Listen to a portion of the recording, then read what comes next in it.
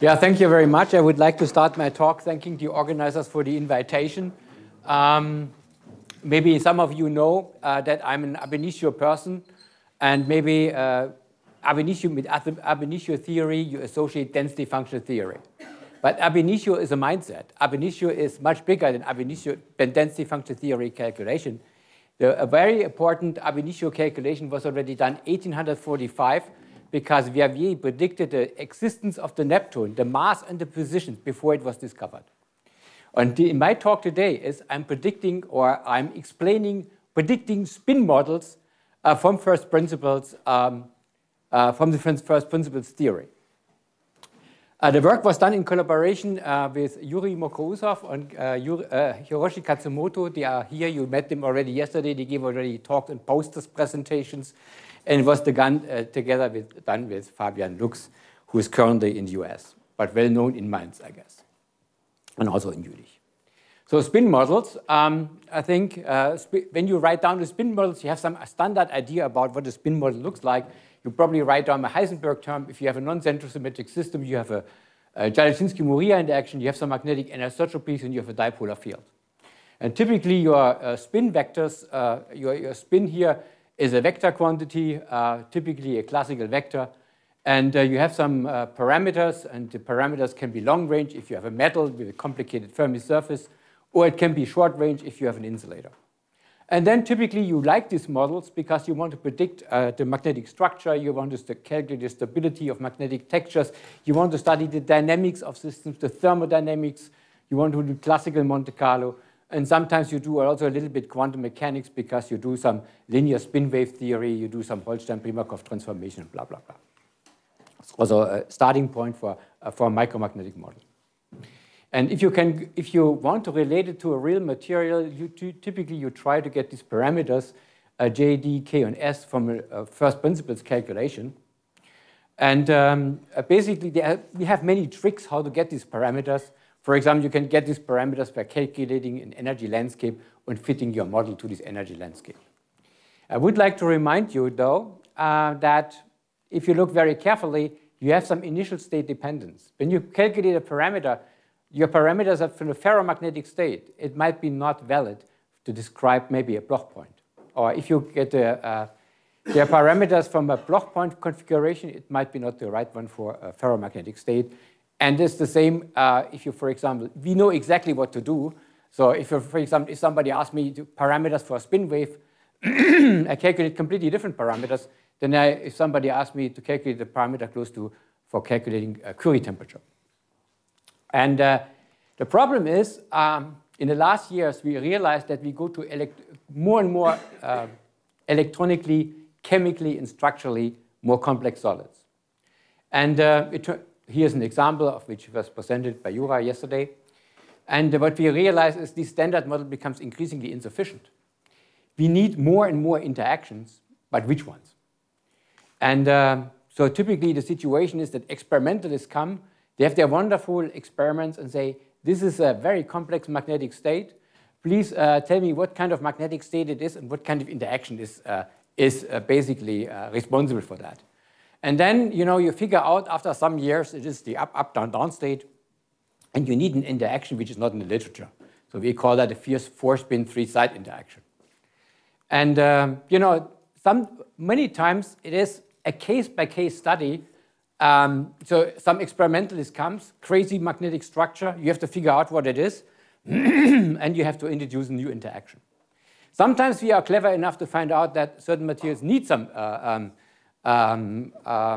additional magnetic interaction. For example, if you calculate the energy of a spin wave, and you calculate the energy of a spin wave to one Q vector and a second Q vector, according to Heisenberg model, the spin wave spectrum of Q1 plus Q2 should be the same. But if it's not the case, then you need some higher order interaction.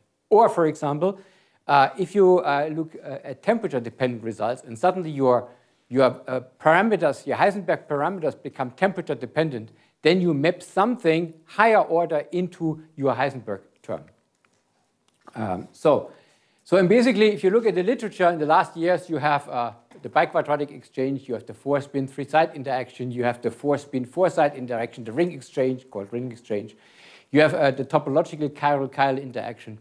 These are all these exchange interactions which popped up in the last years. And you have a similar scenario with a spin-orbit interaction. For example, you have the chiral biquadratic interaction, the chiral 4-spin 3-side interaction. You have the topological spin-chiral interaction. I think for an ab initio person, this is too much phenomenology. So this is too much case by case, and what these interactions do in general is they make out of a simple spin structure a more complicated spin structure. Say, for example, here you have a single Q structure. And what these higher order do is mode-mode coupling. So you have, for example, a single Q, or this can be combined to a triple Q. And then you realize whether the single Q or the triple Q has a lower energy or not. And this, in this particular case for manganese copper, this has a more energetically more favorable. So for me, the past approach is a little bit unsatisfactory. For each magnetic structure, you need a new PhD student. It is too much case-by-case oriented and too ad hoc. Also, new materials may lead to new spin models of interactions we are not aware of. So we need a more systematic approach. And the question is, how can we derive these spin interaction terms more systematically? Well, before I go into the details, I remind you of something you know from your quantum mechanics class. You have a spin 1/2 system. You have a spin 1/2 representation. The spin 1/2 representations are the 3 Pauli matrices of this spin vector quantity. These spin Pauli matrices have some algebra. And now if you do the following thing, you take the square of 2 spin 1/2 spins, and then you see it reduces to a Heisenberg term. So that means this biquadratic term is not linear independent. So that means, in other words, for a spin 1/2 system, you don't need to write down the biquadratic interaction, it doesn't exist. So there is no need to write interaction to calculate it. So if you go now to a spin 1 system, your spin representation is this 3×3 matrix. You have another algebra, another power algebra. And then you see that the third power term can be expanded into 2 independent ones, which is not the Heisenberg and the biquadratic one. So and this goes on. So here you have here for spin 1, you have a Heisenberg term, you have a biquadratic interaction, but you have no bicubic interaction. And this goes in principle on forever. So depending on the size of the spin which you have, there is a limited power expansion, independent number of powers. So the same you can do for the chiral interaction. So basically the question of the power of the chiral interaction S1 cross S2. And if this power is odd, it remains chiral. If the power is even, it becomes non-chiral. And then you see for the spin 1 representation, the third power is identical to the first power. So that means for spin 1/2, there is nothing else than dmi. But if you have a spin 1 system, for example, or a spin 2 system, or a spin 3/2 system, things are a little bit more complicated. You have the dmi term, you have the chiral biquadratic term, and you have another term, I don't know exactly the name of this term because so far nobody has used it, either forgotten or not needed, phenomenologically not needed. That is the situation. And it's good to keep this algebra in mind. We go now further. So now I want to derive these spin models, once and forever. And I remind you what exchange is. Exchange hinges on the indistinguishability of electrons. So if you exchange the coordinate means position and spin coordinates of 2 electrons, you may change the sign, but the expectation value doesn't change. So these particles are indistinguishable, and therefore any permutation of your wave function will give you the same result. And how many permutations you have? You have n factorial permutation. This is, of course, in the solid a huge number. And with this wave function, each of these wave functions, you can calculate the Coulomb matrix element. The Coulomb matrix element itself is only in real space, so you can integrate out the real space and only the spin space remains. And therefore, you can, at the end of the day, you write down your spin Hamiltonian as a Hamiltonian of all possible permutations times this exchange integral, which comes from here, this, times the exchange integral, and times a number which is either plus or minus 1, depending on whether the permutation is even or odd. And what permutation means, I write here a very particular one, a permutation between side 1 and side 2. Basically, you permutate the state 1 to, and the state 2. It looks like this. And now it's your personal choice to decide how many electrons I will take into account for all my exchanges, how many sides I would like to change. Do I have only 2 sides, or 3 sides, or 4 sides, or whatever sides, electrons? You can choose, and it gives you additional terms. So for example, if you, and all these permutations are organized in groups. So you have a symmetric group. So you can have a symmetric group of 2 exchange of electrons, 3 exchange of electrons, 4, 5, and so on, and n, up to n electrons. But the group elements grow factorial. Let's do a little bit of exercise. So you have, for example, you want to exchange 3 electrons on 3 sides. Then, for example, you go to the group S3, which is 6 factorial. 3 factorial is not, the number is 6. You have to take out the unitary one, because the unitary one gives you just the Hartree term, which is not exchange. And then you have basically 5 group elements. And what this permutation 1, 2, 3 means, for example, you have here you have an isomorphism to a geometry. So for example, take this 1, 2, 3 as a triangle. You have the sides 1, 2, 3. You apply the permutation 1, 2, 3 on this configuration. And then there is something maybe it's interesting to know is that any permutation, as difficult as it is, you can always write it as a product of permutation among two sides. We call this a transposition. And if you apply then, for example, this 1, 2, 3, you can write as 3, 1 times 3, 2. And this 3, 2 applied to this state exchanges these 2. And then you exchanges these 2. And finally, you end up here. That is what this permutation does. Now, and if you go now to 4 states, then you can you have 4 factorial, which is 24 elements and minus 1. Oops, what happens now? Okay, doesn't work. Okay, so basically you have you can organize them into classes, and you have basically 5 classes. And instead of summing over all permutations of all particular group, symmorphic group, you can also sum over all classes up to a certain group. So now we are basically finished, but we have to do one more thing. We have to represent our permutation operators in the language of spins. Otherwise, we cannot apply it.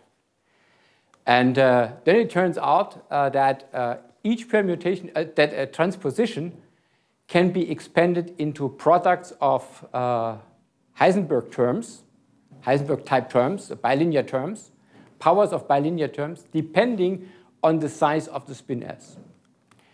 And that means here for spin 1/2, this you probably have seen in any textbook already, it is a Heisenberg term. For spin 1, the transposition operator is a sum of Heisenberg plus biquadratic. For spin 3/2, you go up to the bicubic term. And if you remember now that any permutation can be represented by this P12, by this transposition, then that is basically on this transparency is all what you need to know. And the rest you can do yourself as a homework problem for your particular spin system. You have to decide what is your spin representation of your system, and you have to decide how far you want to go in your Hamiltonian. That's all. That is the end of my talk. But I have a few more minutes, and I have exercised this a little bit for you. I should say Hiroshi did all this. Hiroshi did exercise and has computer codes and Mabel codes and to do all this algebra. So we first think about spin 1/2, 2 sides. 2 sides is 2 factorial. 2 factorial is 2. You take out the unitary element. You have exactly 1 element. This 1 element I know is this. Therefore, you get Heisenberg. Now you have 3 sides. 3 sides, you have 5 elements. So 3 factorial is 6, minus 1 is 5. Therefore, you know exactly your 3-side Hamiltonian is exactly like this. So I show you this term, these two terms. This is unitary. This is also unitary. Together it's Hermitian. So you write down your 3-side permutation operator as a product of transposition operators. You take the P12 and the P213 inverse. You expand this thing here, and you see you only get Heisenberg terms. So at the end of the day, if you take 3 sides into account, you also get only Heisenberg. Now you go to the symmetric group. You have 24 elements, taking out the first one. These two we have studied already just in a minute ago. So these are contributing only to Heisenberg. These two are left. It's the C4, the conjugate class C4, and the conjugate class C5. Now I do this. I write down, for example, again this product here. For your illumination, you see first a Heisenberg term, and then you see something new. And if you add everything up, you see for the 4-side interaction, you see a Heisenberg. You see the famous ring exchange, which you saw already on one of my transparencies. And you see a term which has forgotten before, which is this 4-spin 4-side. This one is related to the C5. And now you can do that rather systematically. So let's go to the spin 1 system. 2 sides. 2 sides is 2 factorial is 2, minus 1 is 1. You know exactly what this looks like. It's exactly the transposition operator. So this is the 2-side Heisenberg.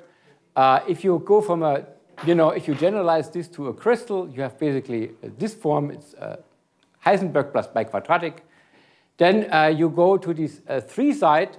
You have these 6 minus 1 elements, and you can work this out, and you see you get the Heisenberg, the biquadratic, the 4-spin 3-side, the 6-spin 3-side in the exchange. Sorry, this we haven't taken into account until now. And so you can also go to the 4-side, spin 1 4-side, and you have all these permutations, and I show you again C4. And it gets longer and longer because you have here more terms. And that means also you have to produce these permutation operators, become a product of 3 transpositions, and each transposition has many terms. Things are getting longer. So for example, this term here has a Heisenberg term, a biquadratic term, a 4-spin 3-side, the ring exchange, the 6-spin 3-side, the 6-spin 4-side, 8-spin 4-side, and a very interesting one, this is the chiral-chiral ring exchange. The chiral-chiral ring exchange looks like this. This is exactly you have. I thought you complained that was too much for you. Yeah, but now they are systematic, Yeah, no, what you see here, for those people who work, for example, I saw yesterday a poster, for those people who work on a triangular lattice, for example, or a Kagome lattice, or B20 crystals, or something like that, you have typically a motif of 3 atoms, non-coplanar, and these non-coplanar atoms producing a topological orbital moment. And you see here, basically what you see is a topological orbital moment type of topological orbital moment interaction. It falls out everything automatically. So I don't want to bore you, but you can continue now forever. But please do it yourself. I only go up to S maybe 1 or maybe 3/2 4 sides. So I would like to say, yesterday Hiroshi has an interesting poster, but he says in his poster, give me an exchange interaction, and I give you the corresponding DMI interaction for it. This is hidden in this equation which he has on his poster. So what he did is, he did now, on top of all this, what I did, he did a first-order perturbation theory. And in this perturbation theory, he derived a term which is the commutator of a spin operator and due to the spin-orbit interaction and your exchange operator. So you put in now this exchange, your exchange operator you like. For example, the biquadratic exchange. And what do you get out? The chiral biquadratic DMI, which was found in a hard work by the Hungarian group in order to explain a very particular experiment. And everything falls out automatically. And I would say until now, I formulate everything in a quantum spin model. Of course, we work basically with classical vectors. So what you can do is now simply replace the form which you have, the classical the spin operator, by a classical vector, and then you get simplifications.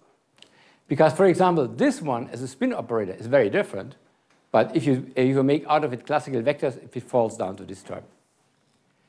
Yeah, with this, I would like to stop, come to the end.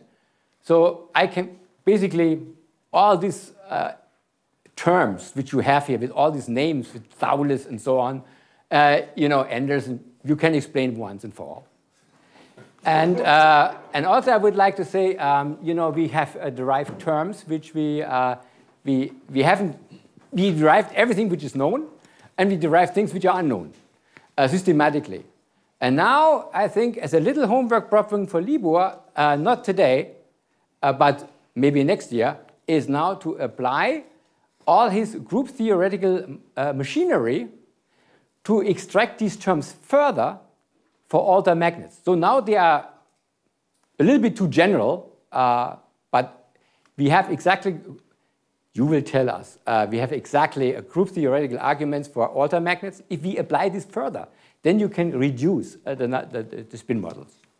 And this job we have not done. I think you are much more prepared for this than we, and maybe we can collaborate on this, and this is something for the future. Thank you very much.